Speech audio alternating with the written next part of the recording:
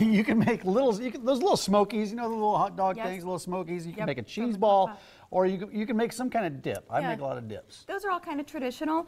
Yeah. You could also kick things up and make, let's say, savory lollipops that'll leave your guests asking for the recipe, and Mike's over here working his magic right now. Don't want it to burn. Love it. Anyway, it's a pleasure to welcome back Food Fanatic Chef Michael Rhoades. Good to see you, Chef. Hey, Chef. Morning, happy I'm holidays. just getting this drizzle going. Hey, by the way, we were talking about fruitcake at the top of the show. When's the last time you A, made a fruitcake, B, tasted a fruitcake? And enjoyed, C, the fruitcake. Right, and enjoyed it.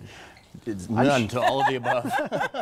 I've never made one, I've never enjoyed one, and I've never even tasted one. You've never tasted a fruitcake either? There's a good one somewhere. Okay, we're talking about appetizers today. It's perfect timing because we got some holiday parties that are still coming up here. Yeah. What appetizers are we making? So we're going to do a couple, 3 New Year's Eve, easy, semi-easy to make. And the first one, you can take your leftover chicken or your leftover turkey, make a pot pie out of it.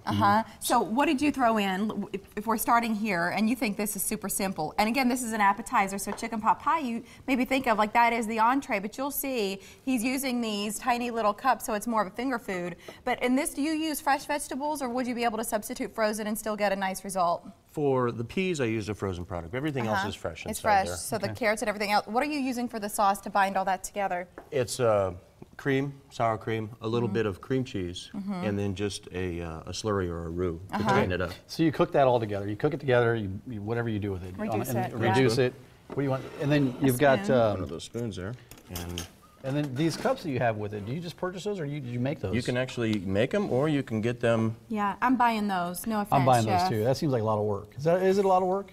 It is a lot of work because it's several layers of phyllo dough, which is a very, very thin Middle Eastern dough. But I imagine it tastes better when you make it yourself because it's probably well, it depends on how good of a baker you are. Yeah, well, right. I'm true, not that great, so I think this is something where I would be better off buying. And they are very, very delicate, so and you save want the time. to. Yeah, you can actually get these at your local grocery store. I love that this is a finger food now. It is. When you put that in there, then do you bake it again, or is that just that you're done? This is it. You're done. You're ready to roll. No topping it with anything. Once you fill them, you're good. Okay, we've got 2 others here, Chef, and the aroma in this studio on days like this, I feel so bad for you at home because you're cheated out of the full experience when Chef Rhoades is on the blend. It's fantastic. But what is Mike?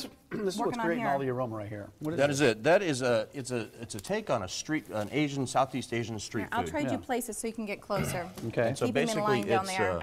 it's a ground beef and bacon. Here, I'm going to keep going these. So you blend it. So wait, you just mix it all together. It's like a meatball. Yeah. Okay. And then you kind of form it so that it's a little bit more elongated. What'd you put in there with it? You put milk or breadcrumbs or anything like that? Or a little egg, a little breadcrumb, and some gochujang. What is that? Korean sauce. Okay. It's and then a Thai curry is the base for the sauce. How do you my make the ignorance. How do you make the sauce? Or can you just buy it in a Yeah, specialty can we aisle just buy somewhere? You can get it at the Asian food stores, or it's available through U.S. Foods as well. It smells fantastic.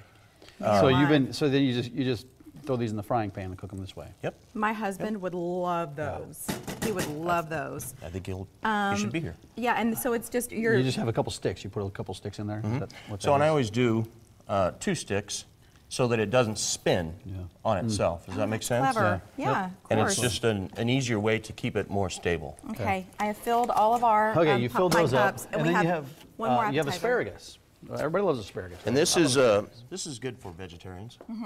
So you can take a little bit of this and rub it on the inside. Or what is that? It's a whole grain mustard. So he's got, and that also through U.S. Foods, or okay. So whole grain mustard into the inside of the pastry, Into the and inside then you of the pastry. take 2 pieces of pre-cooked. It's shocked or blanched and shocked. Okay. Which means submerged in boiling water, boiling salted water. And then as soon as it reaches its al dente, you take it out and throw it in some ice water. Stops the cooking process. But you see the mustard there, so it was just a touch of it in there because you don't want to overwhelm, right? That's right. Because that stuff's pretty flavorful. And then from that point you bake it. And from that point you're baking it, you're cooking the puff dough. How long you bake it? It was about 23 minutes. Do you need any? About 23 minutes. Very precise. You can tell he's a master chef here. Do you need anything else when you're serving this? Like you can actually take some more of the sauce and drizzle it over the top. Or like a jam or reduced balsamic vinegar. Yeah. And that'll kick up the piquantness of it. Would you eat this with your fingers, Chef? I would. You're I would just eat grabbing it all by of the these dough. with my fingers because holiday parties, that's what we do, right? Yeah, let's talk about Burgers. this. Right, I'd like to keep it casual. Sure. Yeah. We called you a food fanatic, and there's a reason why. Because you got Food Fanatics, this magazine that comes out. There's great recipes, a lot of everything involving the restaurant world. It's all in here. What does it mean to be a food fanatic exactly? You know, food fanatics are just driven towards innovative, creative foods for our clients, for our customers. Yeah, and who are your cooks? Because it's not always just us. I mean, you're not really a home cook kind of thing. But here you are on the Morning Blend sharing recipes with us. But what do you do typically? So my normal day, I'll go to independent restaurants, hospitals, country clubs, hotels, and teach them how to use our product. Train them how to put something more innovative or creative on their menus. Using, of course, U.S. Foods products. Yeah. But for the average person out there, the average home chef, there's some great ideas. And the website, usfoods.com, is that where they go? Or they usfoods.com or foodfanatic.com. There's a ton. ton of innovative, creative recipes on there. Well, I love it because in every edition here, it's like what is in season, what is trending, it's all of that stuff. And I feel like culturally we're starting to shift a little bit. And we saw this with like beer and whiskey and wine, for example. Now we're seeing with food, people they want to know what makes some ingredients different than others. They want to be able to kind of craft stuff in the kitchen instead of just throwing a meal together. It's about the art. It is about the art. And there's also a balance between baby boomers and millennials that we're trying to gap. Right Okay, now. what do you mean? Well, millennials are more concerned about organic and no GMOs, and baby boomers are just like make it taste good. So it's a bridge that everybody's trying to gap right now. But there's a way to do that with the millennials to create good tasting food. It's not like, it doesn't have to be bland just because you're trying to.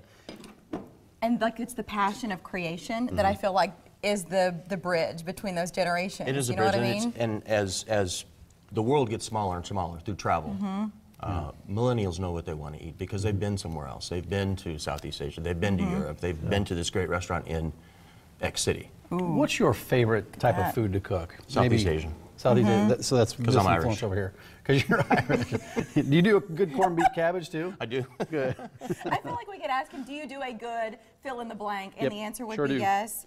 Oh my gosh, guys, some of the recipes that are in this edition, I think, because, you know, we're starting to get close to that new year where we're all like, oh, dadgummit, I should probably start eating a little bit better. Try this. Get Yeah, some try of it. the It's inspiration fantastic. from U.S. Foods because it's all about flavor and bringing some excitement back to the kitchen. Yeah, and for some great recipes, usfoods.com. They can go there.